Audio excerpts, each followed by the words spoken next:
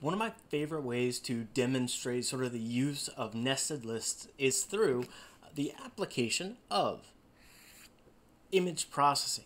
Now, the way to think about image processing, especially when we're dealing with sort of colors, is mixing of colors. Now, this is where we first have to do a little bit of terminology because we're very used to paint, right? You know, I happen to have just a clear water bottle, and I happen to have some three colors, RGB, red, green, blue. Now, the issue is that when we're mixing something like dyes, let's say, for example, I mix red into my clear palette for a second. If we're just working off of the mixing of dyes, what we're doing is we're actually doing something known as a subtractive color model, right? I've removed some of the light that is potentially going to be, how's the best way to describe this? The only thing currently being absorbed is the red light spectrum, and so as a result we see red light. But the issue comes in that as I begin to add in more colors, and let's actually just say I add in blue for a second. As I add in blue, and assume I am because I'm not holding the bottle up, as I add in that blue dye, yes, I'm getting, it's kind of purple, but I'm getting a very purple color because now blue light and red light are being absorbed, but the issue is that this is getting darker. And just to finish it all, when I add finally that green mixture into this one too, the same kind of effect is going on. And as I add color to sort of my palette, this is getting darker and darker until it's just absorbing all of the light spectrums. The issue is that light is not like this. When we add color to light, we actually are doing an additive color model. And so let's say, for example, if I started with red light, well, if I'm just shooting out red light, I'm just going to see red light. But if I were to add green light to that, what we're actually going to get is that mix. And in fact, we're going to now see yellow light as a result, instead of the mixing of red and green to produce brown.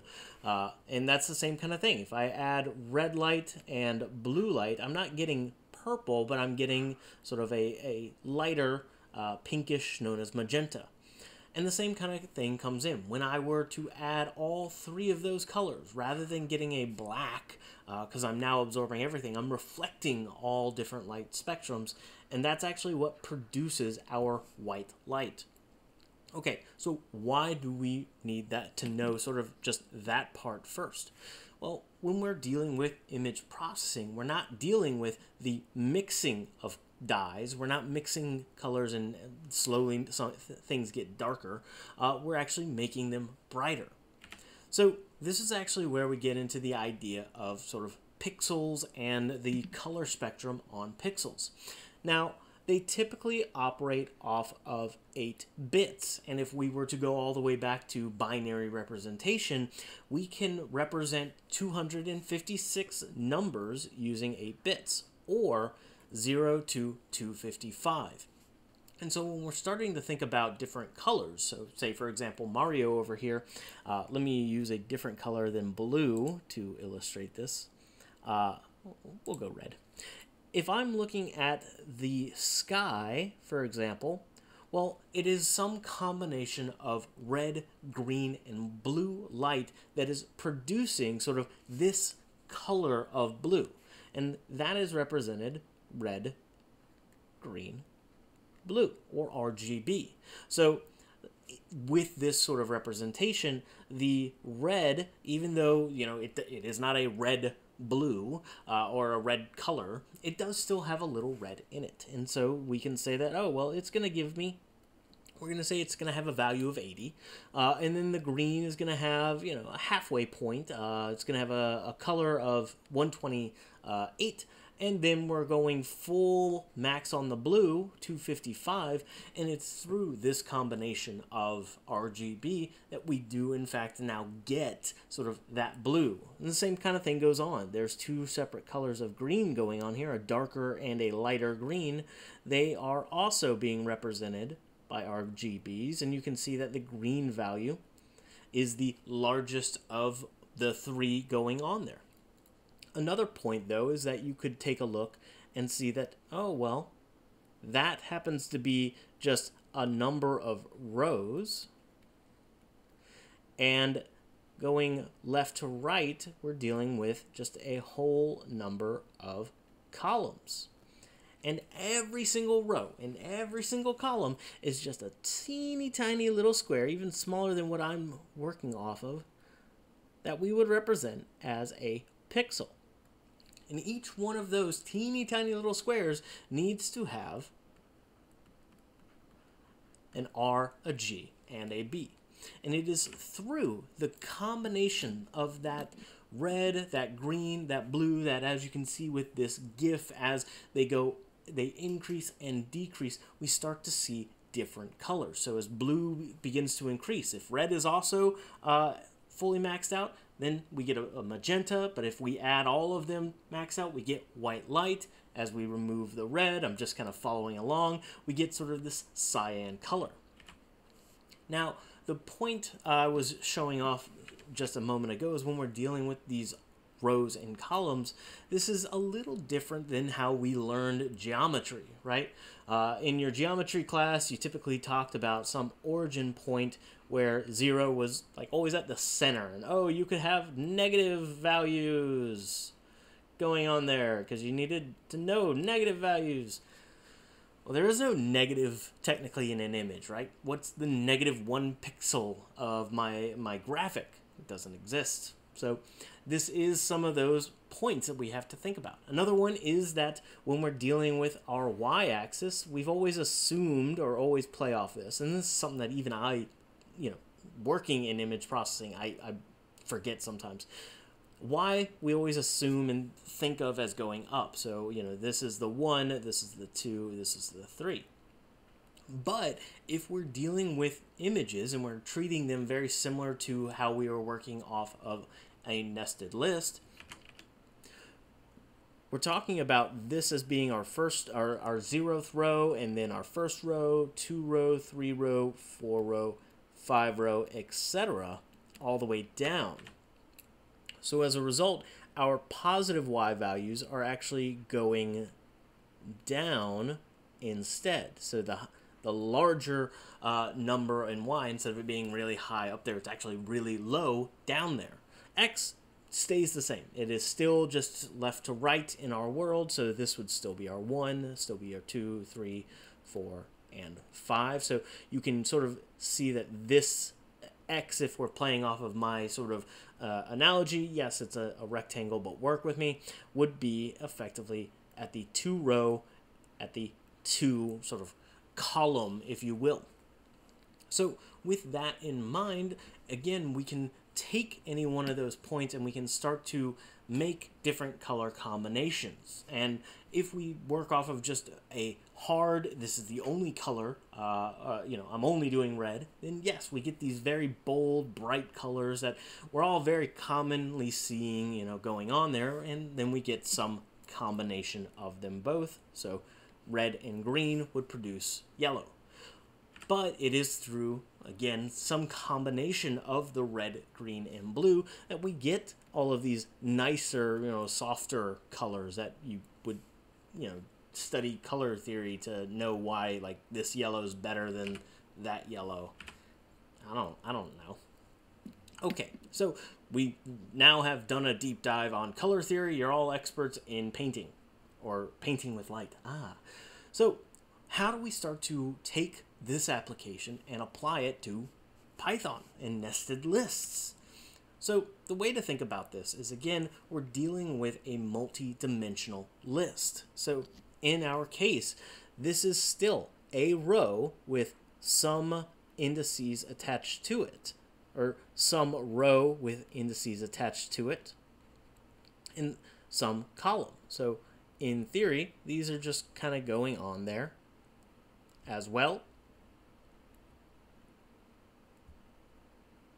And they're all separated by commas. And one of the wonderful things about this is we could do math, right? They're just numbers, and math is just playing with numbers. So something like grayscaling an image. Well, if I can traverse all of these indices, well, this just happens to be 3 numbers. And if I were to add those 3 numbers together and divide them by 3, so let's see, that's 10, 2. Carry the 1. Let me just cheat and do this. Skip ahead if you don't want to do math, but come on. You're watching a programming video, so of course you want to do math. So we're dealing with a 12, carry the 2, 12, 13, so 1, 2, 4, 5. So 5, 32 divided by 3, that's 1, 3, 2, drop that down, so that's a 7, 7, 21, 2, 2, roughly speaking, a 7, 7, 7. I'm not going to use decimal places here, but roughly speaking, I could say that, oh, well, let me just put a 777 in the RGB values.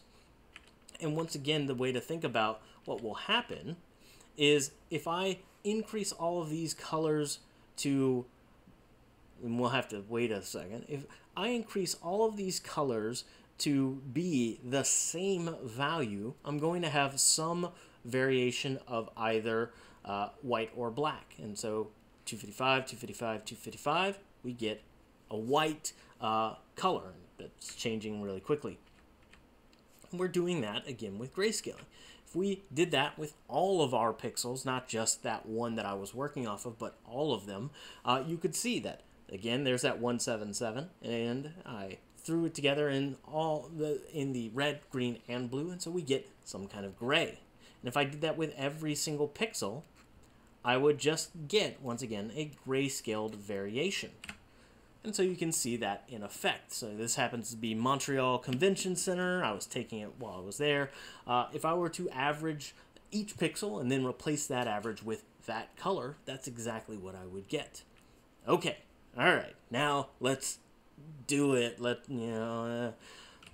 So there's a lot going on here, and I will actually walk through it as we go through it. So the big ways to think about this is the first thing we are operating with is something known as the PIL library. PIL is a Python image library, but the entire purpose is to take pictures, PNG files, JPEG files, and convert them into the nested list that we need to work off of. Now, it isn't just as fancy as a nested list. It goes into a little bit more of the object world, but we can start to work off of it. The next line is dealing with just what my file name is going to be. I happen to have, oh, that's not what I wanted. I happen to have an image in my little folder called peppers. And if I were to look at that, it's a plethora of peppers, reds and green peppers and banana peppers, but that's all it is, just a bunch of peppers. So I'm just going to go ahead and call that as a variable. That way I can work off of this. And we'll deal with file IO a little later on, but the idea here is now I need to store that file, that digital ones and zeros, in my computer or in my program. And I can do that using the PIL library. So in this case, image.open will say, oh, well, give me the file path, and here's the file path, and okay, I have my image. Now, this has a number of different settings and functions and behaviors and states associated with it. For example, the width and the height of the image stored as a list. So I can extract out, say, for example, the width by doing img.size and then square bracket 0. That'll give me the width of the image.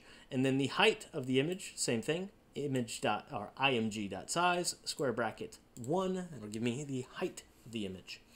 Now, once again, this is stored very much in a nested list situation. It's not 100% the same as when we're just dealing with nested lists, but it still has rows and columns. And so for this first line of code, we're dealing with traversing each row.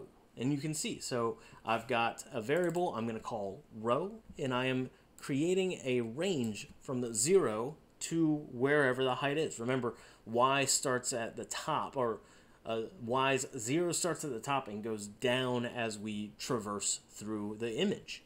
And then same kind of thing. I have something for the columns going on with my image. So for each row, go through each pixel over and over and over again. Now, we do need to extract out colors, and we can do that by doing a few things. Now, to start, this is known as unpacking a variable or a list. And the entire idea to this is, if I were to just, let me comment all of this out, and just print get the color at that particular row and column, or that pixel, I'm just going to see a list of numbers, right? My reds and my greens and my blues at any particular pixel. The problem is that, well, you know, I know that they're always going to be RGB, red, green, blue. And so what I can do in Python is I can do something known as unpacking them. Red, green, blue. Now what this is going to do is, again, if I look at that first pixel, 10100, what I'm effectively saying is take that 101 and put it in the red variable. Take that 0, put it in the green variable. Take that other 0, put it in the blue variable. And same kind of thing, if I were to print red, green, and blue, I should see the 10100. What did I do wrong? Oh, one too many braces. I still see the 10100.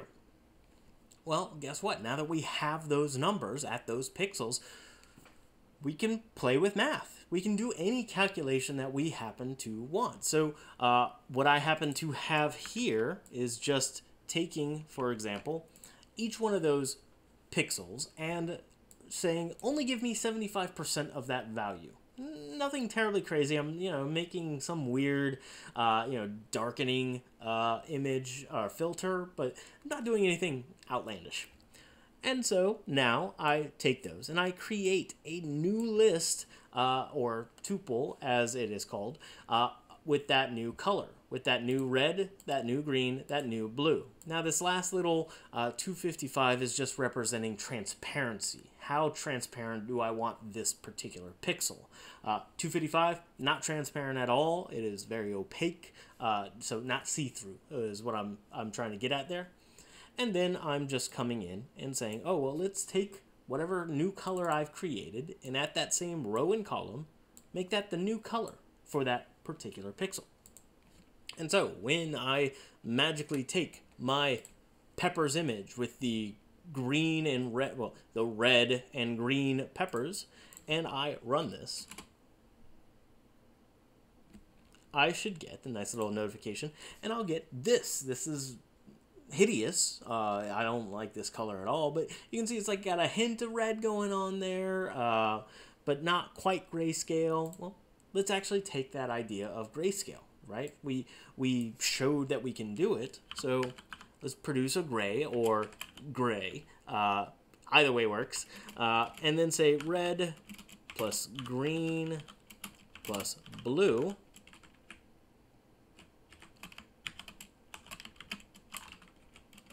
divided by 3. Take that gray, save it, run it.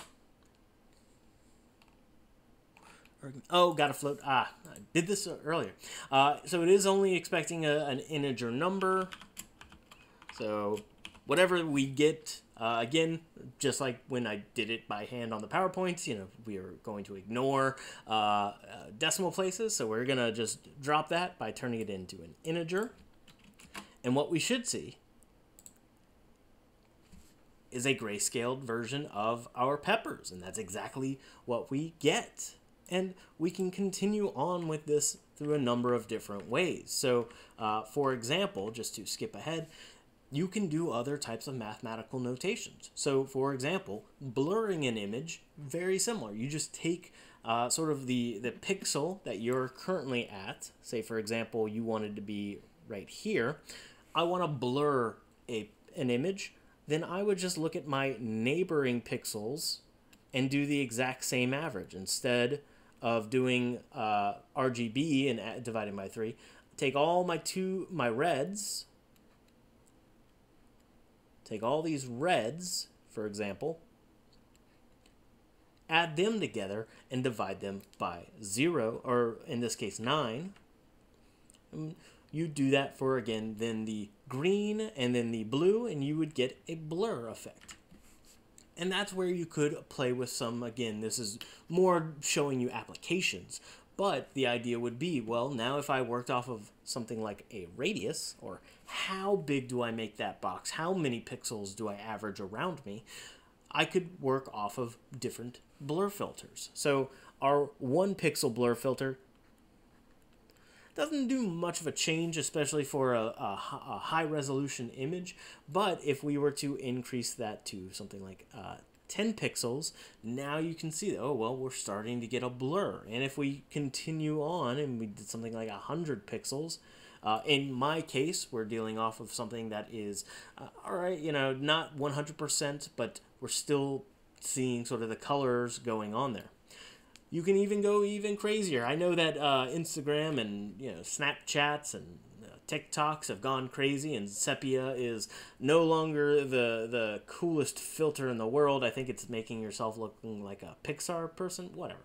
But if I wanted to do something like sepia, I just take my old red, and if I followed this formula of taking the old red times it by 0.393 and old green. In fact, let's just throw this on there and see what we've got. I've got it on the opposite screen here, so you don't have to worry. So new red is again going to be red times 0.33 plus green times 0.769 plus blue times 0.189. Let's just make the new red, new green, new blue. And then let's see, old red, that's a little lower. 168. And then the new 22, 534, 13, boom. Okay, so we've just gone in. We've done this crazy new formula of sepia. So new red, new green, and new blue. So once again, we take it, we compile and run our program. Did it? Yeah, same kind of thing. Forgot to convert it into integers afterwards. So we were to take that, boom, boom, save that, run that. Congratulations, here's my sepia filter for the peppers image. Go forth and create the new Instagram, and when Facebook buys you out, I'm expecting, like, I don't know, 1%.